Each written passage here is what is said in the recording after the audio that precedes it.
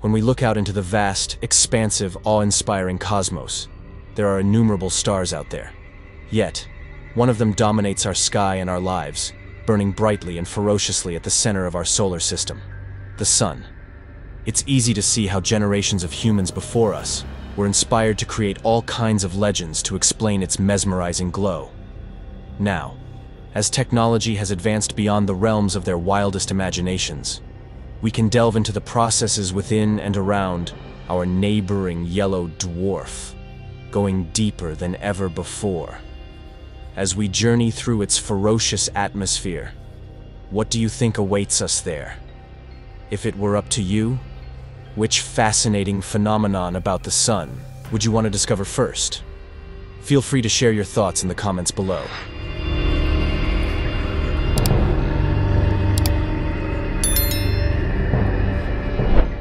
Hello everyone. In this video, I want to dive into the Sun, drawing on different wavelengths of electromagnetic energy to showcase this star in a completely new light. Previously, we explored Jupiter and some of its moons through the lens of the electromagnetic spectrum. You can check out that video here. Today, we'll be revisiting this approach, but instead of a planet, we'll be focusing on a highly energetic ball of plasma. What's fascinating is that the light we see from the Sun is actually quite old. Although light is the fastest thing we know, the image of the Sun that we see from Earth is approximately 8 minutes and 20 seconds old, which means we're always observing the Sun a few minutes in the past. And if you count how long it takes the photons generated within the Sun's core to make their way through each layer before escaping into space, the light that reaches us can be anywhere from 10,000 to 170,000 years old. Isn't that amazing?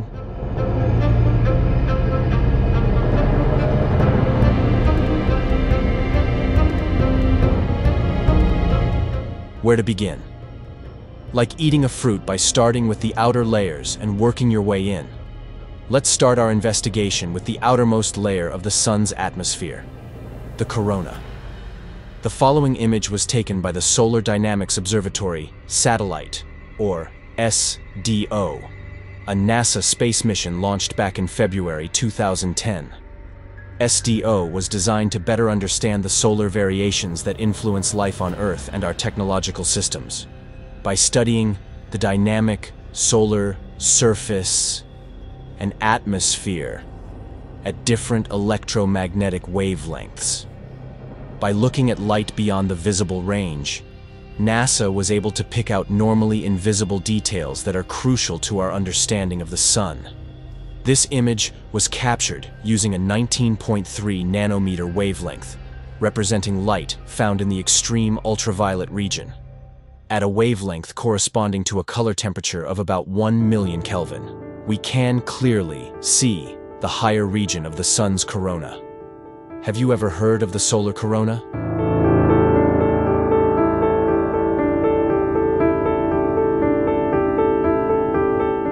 Interestingly, the Sun's corona can also be seen by the naked eye on rare occasions, such as during a total solar eclipse.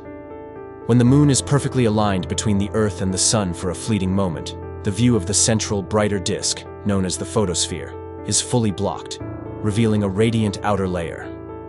While this is already a breathtaking sight, the corona seen with the naked eye is still nowhere near as detailed as in this image taken by the SDO.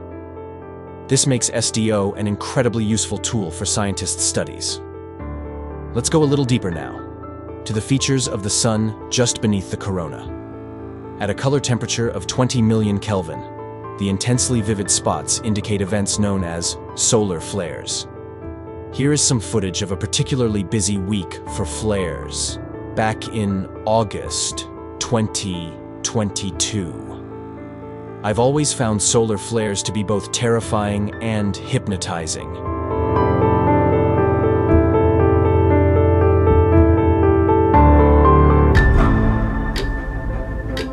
They are colossal explosions, where the Sun spews out an immense amount of electromagnetic radiation.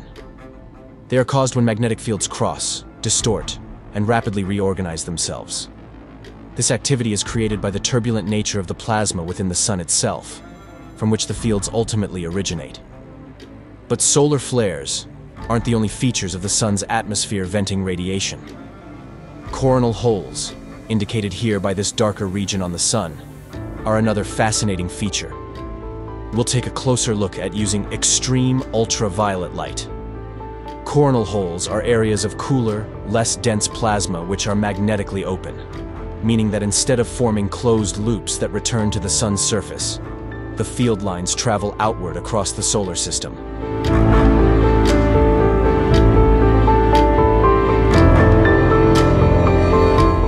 These areas allow solar wind particles to escape more easily into space. When these solar winds are directed toward and collide with the Earth's magnetosphere, beautiful aurora lights dance across the night sky at the Earth's polar regions. Using ultraviolet light gives us a much better view of these fascinating features in the sun's outer layers. Non-visible spectrum light is an incredible tool, and there are so many different features in the sun's outer layers to look at. There are solar filaments, also known as solar prominences, the large loops of plasma that rise from the sun's surface. These enormous loops are large enough to make the Earth look like a tiny speck and can stretch hundreds of thousands of kilometers into space. They can form in as little time as a day, but a stable prominence can remain in the corona for several months. In this example, we watch as a prominence snakes its way out of the photosphere and into the sun's atmosphere. Although this video is sped up so that minutes seem like seconds, when you consider the sheer size of the prominence, it becomes clear just how swiftly the sun's intense magnetic fields are causing this material to move.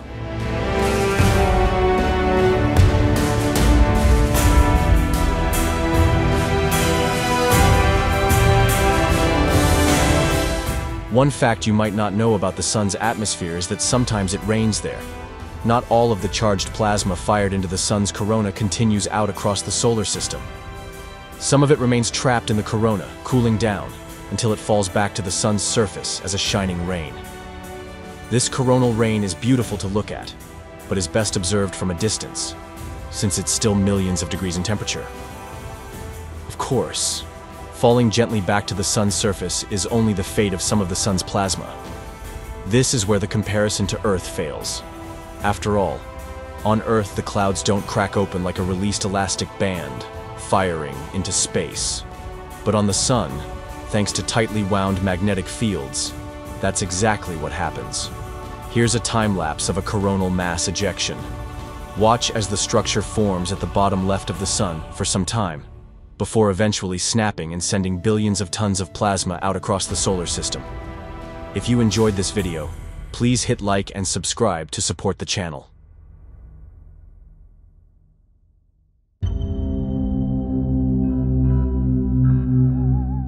Even with the Earth's magnetic field, being hit by a powerful one of these could be devastating for our satellites and electrical grids. All these structures are imaged by the SDO here, utilizing a 30 nanometer wavelength of light, which corresponds to the extreme ultraviolet portion of the electromagnetic spectrum. Timing is important when trying to image these features, as they are more common in certain years than others. In fact, each structure depends on the sun's solar activity, alternating around an 11-year solar cycle. I actually just did a video about this right here, but there's even more to learn. Just as using visible and ultraviolet light shows us different things when looking at the same feature, using two different wavelengths of non-visible light can also be eye-opening.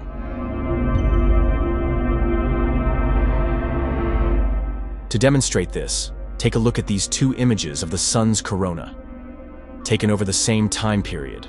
The following two images use two different wavelengths of light. The first, imaged at a color temperature of 600,000 Kelvin, depicts the quiet corona and features coronal loops. The second, imaged at a color temperature of 2 million Kelvin, displays the much hotter active regions of the corona. The stark comparison between the two images highlights the importance of using different approaches when investigating the star. What may at first appear to be a singular solar phenomenon can actually be revealed as a complex, intertwined chain of events. And technically, we still haven't made it all the way through the sun's atmosphere yet. Moving further inwards, let's look at another image produced by the SDO, utilizing a 160 nanometer wavelength of light. This time, It's of the Sun's transition region.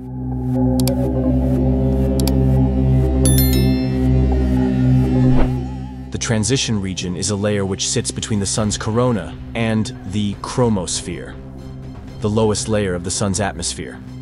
It's a very shallow layer, approximately 100 kilometers in thickness. In this region, the thermal temperature of the Sun rises dramatically from around 8,000 to 500,000 Kelvin.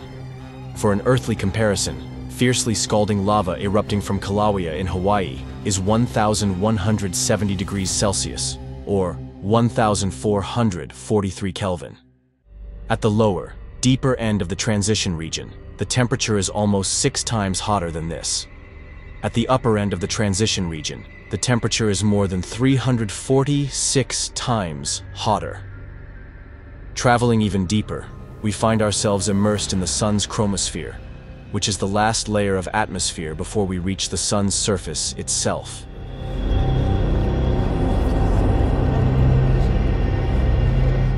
The chromosphere was imaged here using ultraviolet light with a wavelength of 170 nanometers and is estimated to be about 1,700 kilometers thick. When observing the chromosphere closely, we can easily recognize fascinating phenomena called spicules. They sway like long blades of grass blown by the wind, are long streams of plasma shooting straight up from the surface of the Sun at speeds of up to 100 kilometers per second, about 282 times faster than the speed of sound, and can reach a length of nearly 10 kilometers, which is more than 1 kilometer higher than Mount Everest. These structures only form and disappear within 5 to 10 minutes. And for a long time, scientists have hotly debated the mechanism of their formation, because no one knows why charged particles can escape the strong magnetic field of the Sun at this depth.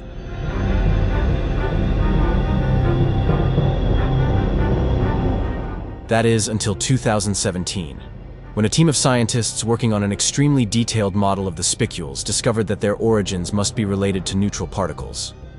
Scientists had not originally included neutral particles in their models of the Sun, as they didn't think they affected the motion of the magnetically charged particles.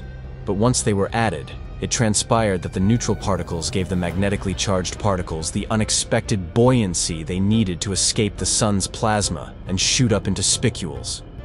Descending further through the Sun's lower atmosphere, we eventually reach the photosphere, the surface of the Sun itself, which is best imaged using visible light. While the edge of the photosphere appears sharp and precise, as it often does to our naked eye, this is simply due to how far away the Sun is.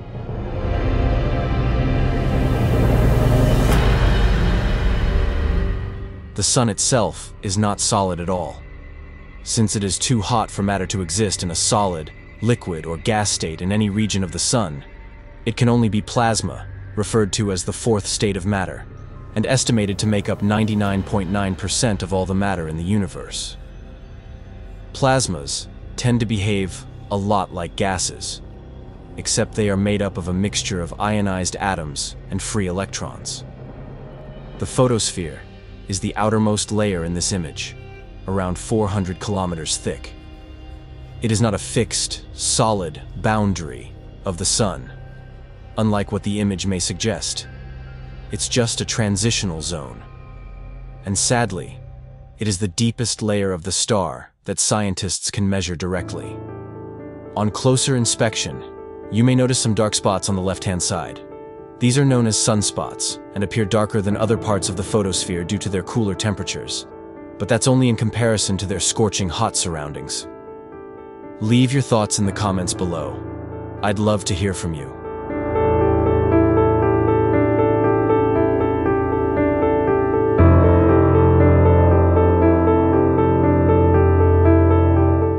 Unlike coronal holes, sunspots form in areas where magnetic fields are particularly powerful. Here, heat becomes trapped beneath the photosphere due to decreased convection within these areas. When comparing this image of the Sun to a previous one taken using extreme ultraviolet light over the same period, a connection between sunspots and solar flares emerges.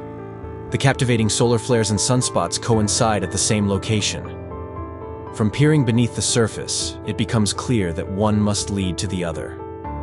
Now, Let's take a closer look at some similar sunspots. This image was taken using the Swedish Solar Telescope, based here on Earth, and using a wavelength of visible light of approximately 400 nanometers.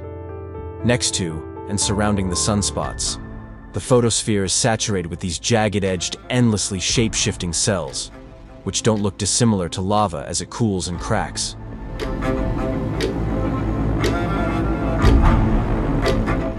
However, these cells are around 1,000 kilometers wide and are known as solar granules. Think of them as the very top layer of a churning convection cell beneath. Brighter areas inside each granule represent fluid of unimaginable temperatures rising up from within the sun's upper interior layer to its surface. Upon reaching this boundary, the fluid has nowhere else to go except to spread outward and across. After gradually cooling, the fluid sinks back inwards via the rough, dark boundaries surrounding each cell, before repeating the cycle. This process closely resembles the convection currents within Earth's mantle, which drive plate tectonics. This is no small matter. On average, it is estimated that each granule lasts for as little as 20 minutes, but the flow within these cells reaches supersonic speeds of more than 7 kilometers per second, generating waves on the sun's surface due to sonic booms.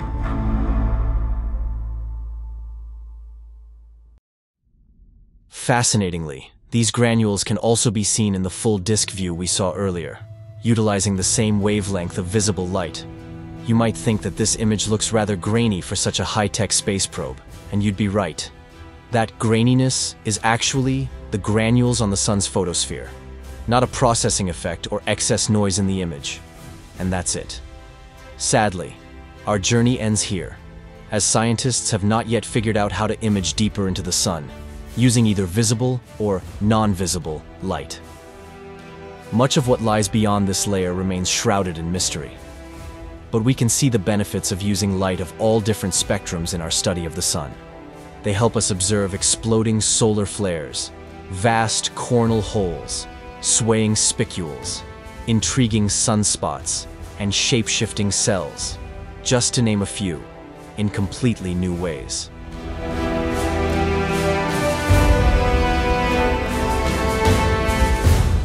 The sun is always the center of vibrant motion, and it's hard to imagine how many wonders would remain forever hidden from us without the help of advanced observation technology. Perhaps one day, humanity will invent new methods that allow us to see even deeper into this brilliant star, using techniques that are unimaginable to us right now, just as our ancestors never dreamed of the achievements we enjoy today. Even so, simply knowing that the universe still holds countless mysteries yet to be deciphered, and that we are gradually uncovering them, is enough to ignite endless curiosity and excitement within me. Who knows what incredible secrets are still waiting to be discovered beyond those searing layers? Thank you for joining me on this journey to explore the secrets of the sun and the vast universe. If you enjoyed this video, please don't forget to like, subscribe, and turn on the notification bell so you won't miss any of the next adventures. Feel free to share your thoughts here and questions or personal experiences with astronomical phenomena in the comments below. Once again, sincere thanks, and see you in upcoming videos. Wishing you a radiant and inspiring day.